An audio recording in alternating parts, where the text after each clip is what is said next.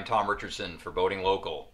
When it comes time to spool your reel up with fresh line, the first thing you're obviously going to need to know is how to attach the line to the reel spool. And the best knot for doing that is the arbor knot. First thing you want to do when tying the arbor knot is to take your line and just simply put it around the spool and tie a simple overhand knot in the line. Tighten it down a little bit. Then, taking the tag end of the line, make another overhand knot around the standing part of the line.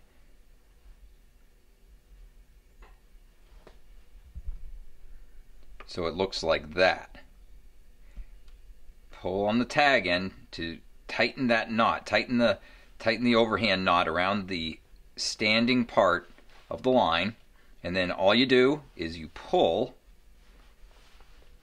on the standing part of the line, and that line snugs down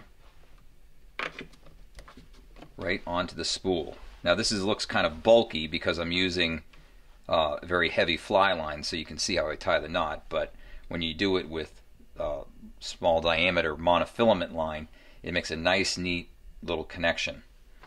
And then all you have to do is take a pair of pliers, snip off the excess tag end, and you're ready to start spooling on fresh line.